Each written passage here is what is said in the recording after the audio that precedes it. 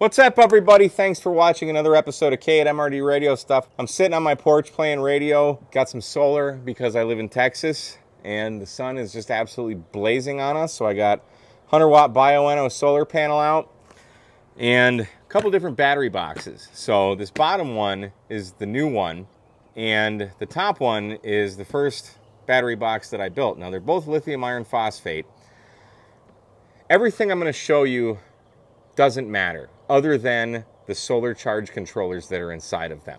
In the top one, I have a tiny little piece of junk Chinese solar charge controller that I bought for 15 bucks that many of you may have purchased through my links from when you saw this video. But now, I just made this guy. And inside of this is a Bioenno solar charge controller.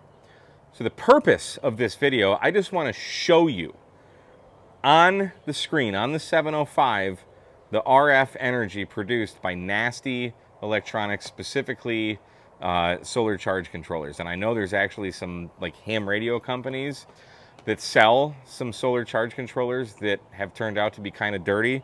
So I just want to show you this Bioenno. I want to show you this $15 eBay Express. And one of them may surprise you. Stay tuned. All right, so come on over here. Let's take a look at this. This is the Bioenno 20 amp hour, I forget the model number, forgive me, solar charge controller. So watch what happens to the 705 when I plug this in. So the screen, sorry about the glare, notice the screen just looks like a screen.